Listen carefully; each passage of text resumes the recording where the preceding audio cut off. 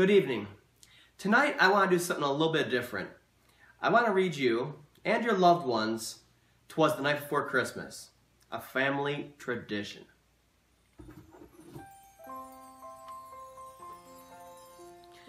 "'Twas the night before Christmas, when all through the house not a creature was stirring, not even a mouse. The stockings were hung by the chimney with care, in hopes that St. Nicholas would soon be there. The children were nestled, all snug in their beds, while visions of sugar plums danced in their heads.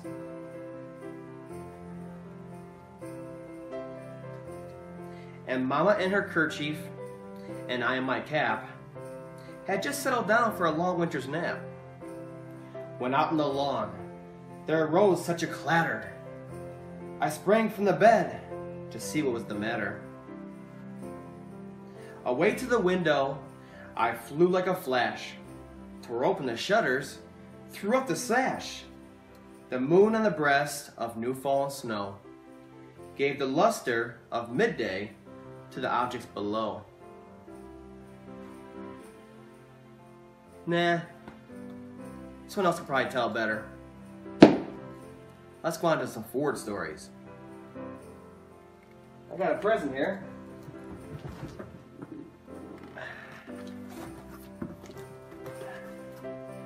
Two Ford Addict Makuloco from Ford Claus. Let's see what's inside of here.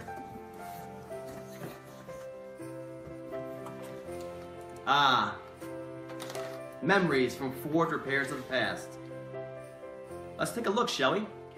Alright, let's see what kind of memories old Ford Claus has packaged for us this year. Let's see what we got here. Well, this big one looks interesting. Check that one out first. What do you think?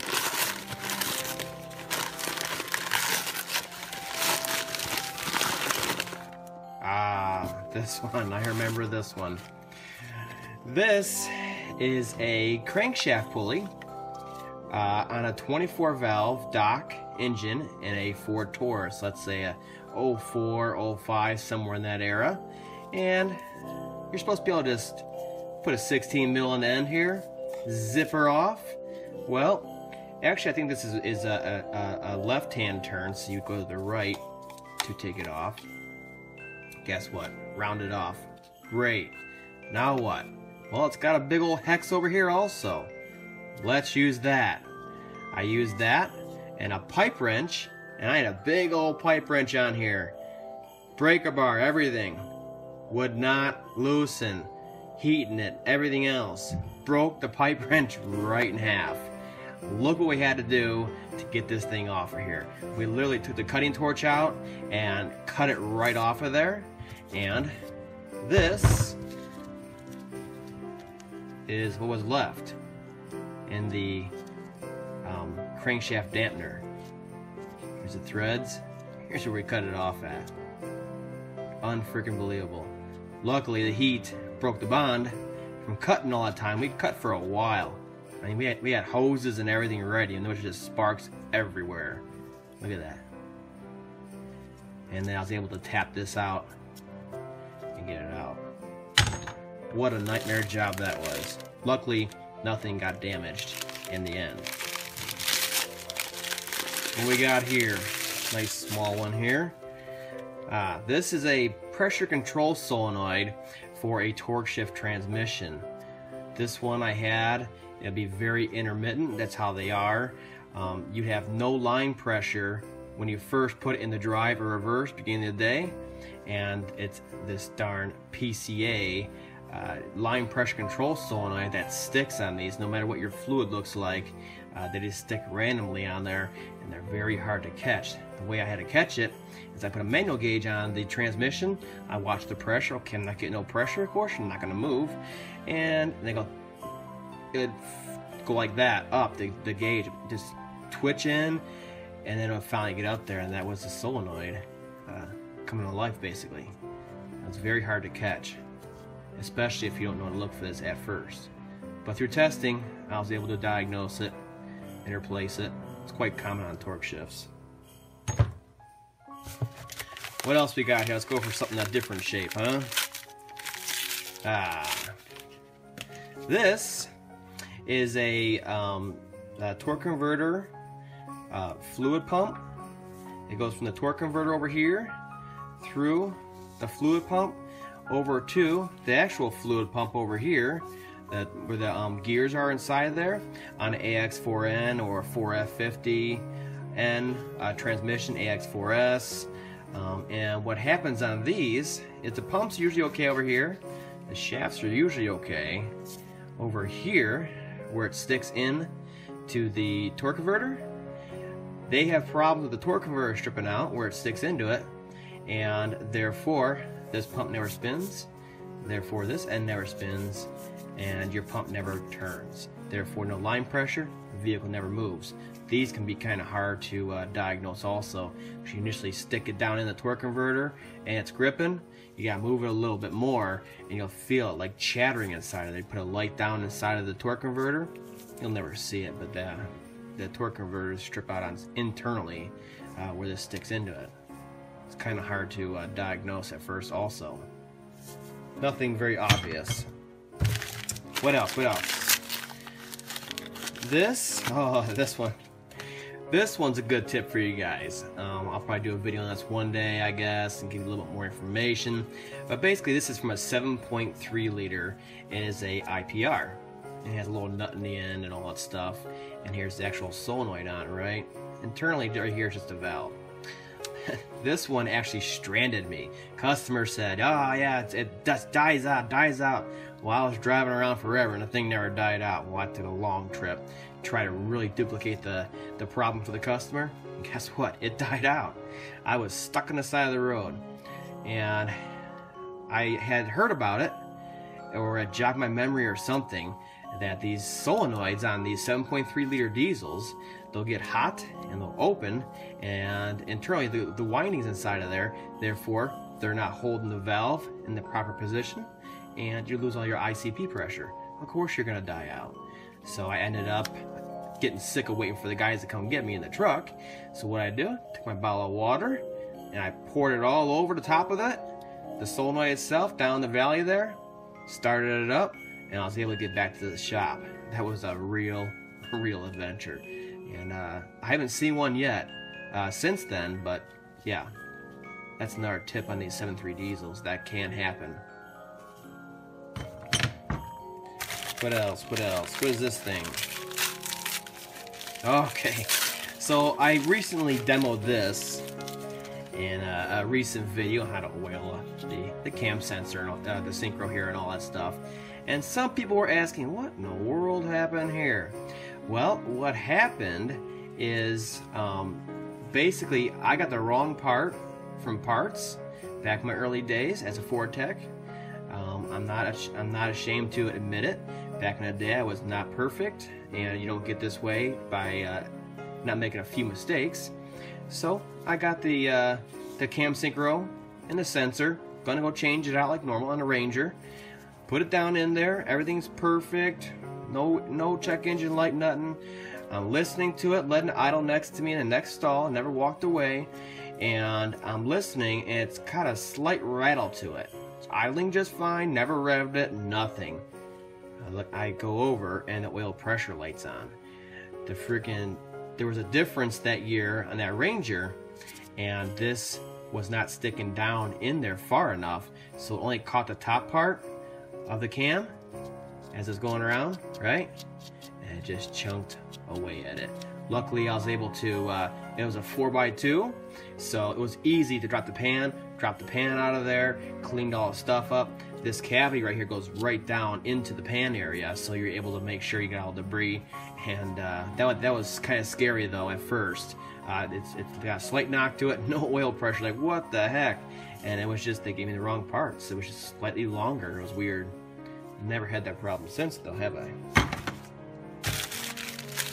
What else? What else? Here is a VCT solenoid from a 5.4 liter 3 valve, which I have a video coming out on these and their problems. But basically, this one threw me for a loop because, again, these things stick intermittently and can cause timing codes. So it would stick in, and then I was driving, I was fine, and then I go to a stoplight and things dying out and all this craziness. And it was the solenoids. Look, you can see the varnish on here. They get stuck. And this is basically from lack of maintenance. It's not really on Ford's part, but yeah, that was a weird situation also, for sure. Okay, what else we got here?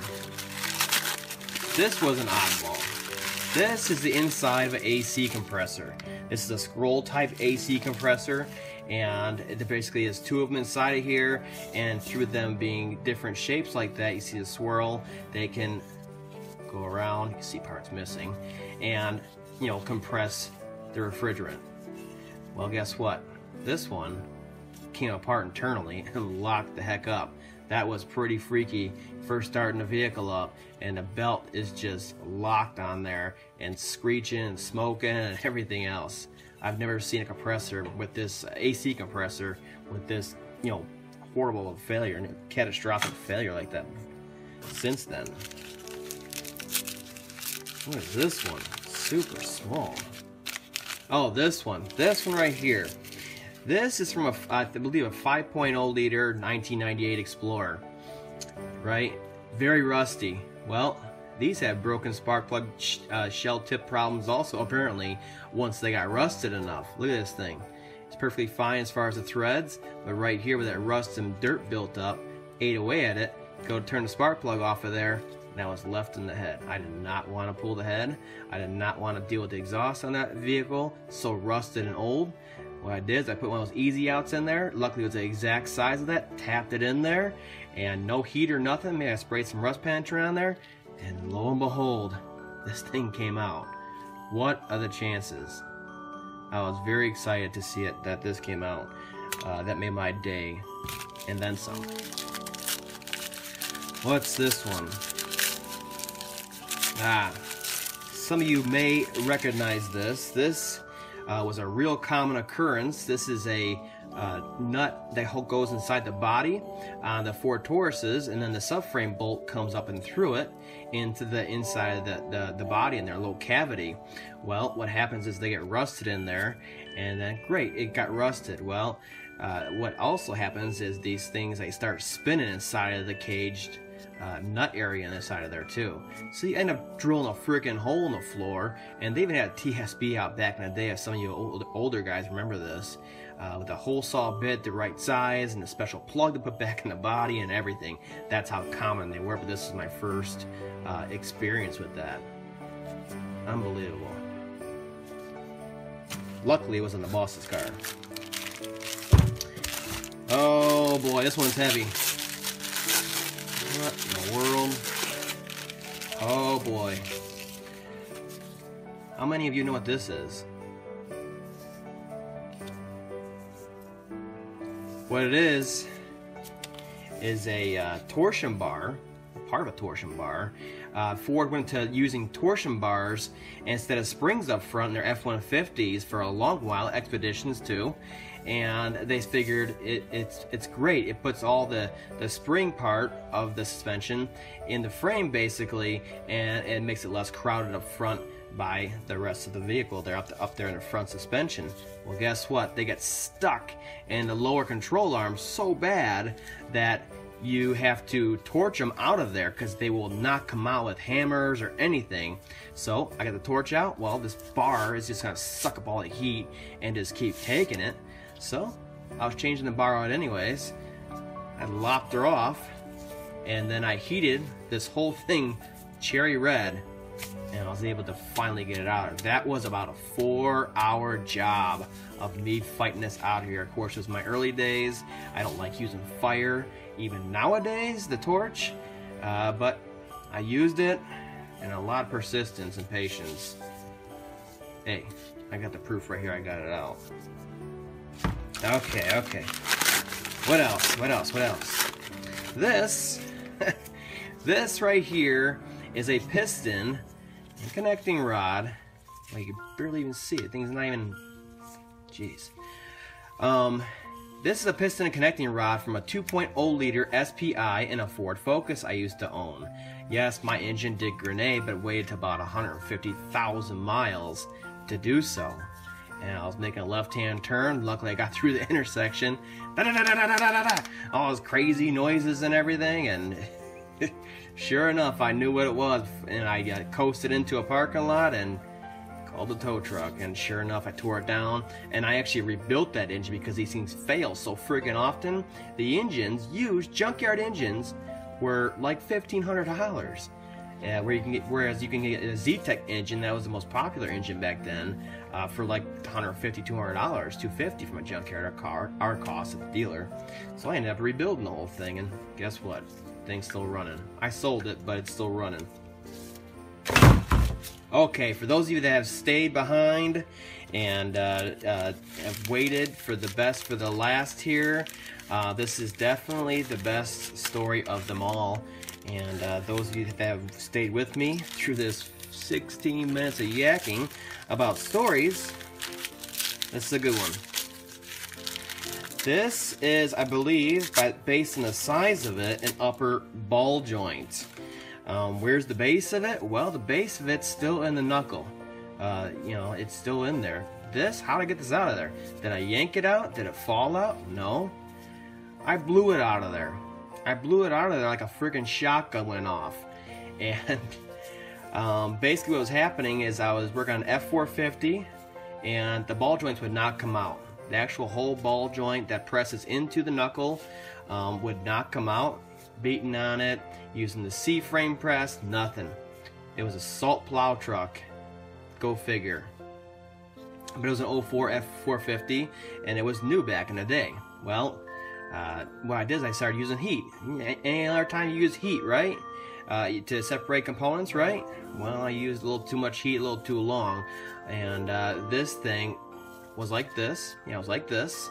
And it shot out of there, hit the concrete, ricocheted off, went right past me. There was the other Ford guy right here putting away the IDS. It went right past us. Gone. Sound like the oxyacetylene tanks blew up behind me. There's a shock wave. I couldn't hear anything anymore. I was all jarred and messed up from the shock wave, I guess you could say, from the explosion. It was just unbelievable. It was as louder than anything I've ever heard in my whole life. And for those of you that do or do not know, I used to be in the Marine Corps. I was there for the Baghdad invasion, and we had artillery going off in the field next to us, multiple guns with 20-mile shells, gunpowder packs on them, which I guess is 6 packs in there, going off, and this is still was louder. Gets better. We had a brand new GT500 in the shop getting checked in.